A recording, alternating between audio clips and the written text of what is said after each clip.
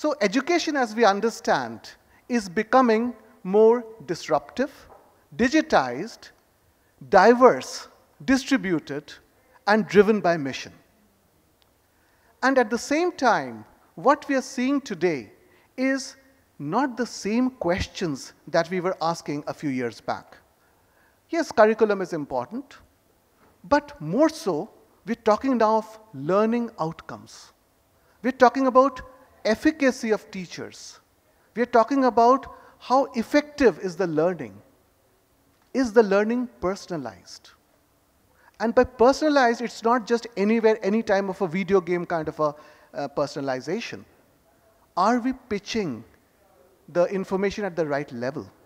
Are we pitching the information at the right speed and the language which the student is comfortable at? Then we're again talking about something very different. Earlier we would shun away from, the rhino in the room, inclusivity. Can we have geographic, gender, regional inclusion? Inclusion for people with disabilities, learning challenges. They were in the jargon, but rhino in the room, nobody was talking about them. Why is this important? Because today we have this so-called silver bullet called AI, which promises to solve everything, right?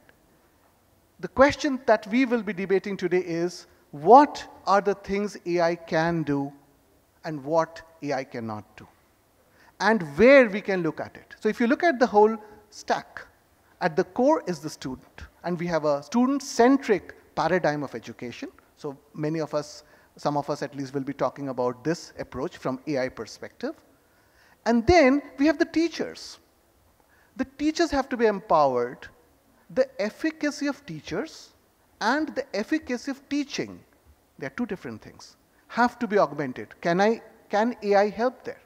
Can AI unburden the teacher from the monotonous work that they are doing and leave more space and energy for more creative teaching that the teachers can do? That's another.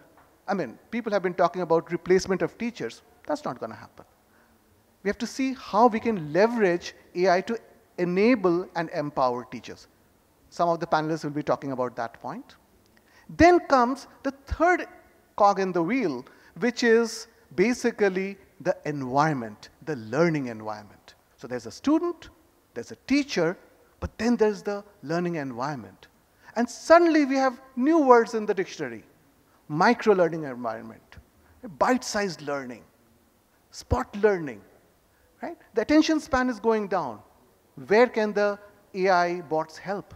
Can there be an AI-enabled personal tutor? Right? These are some of the learning environments which AI perhaps can help with. Some of the teachers, educators here on the panel will be talking about that today.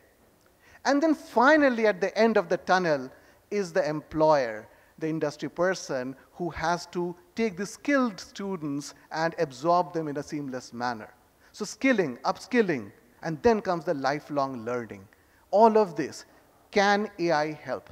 Can AI help students curate the courses and chart a journey through this space, the education space? Lot of questions. And finally, of course, the ethics of AI. Right? Or is this good?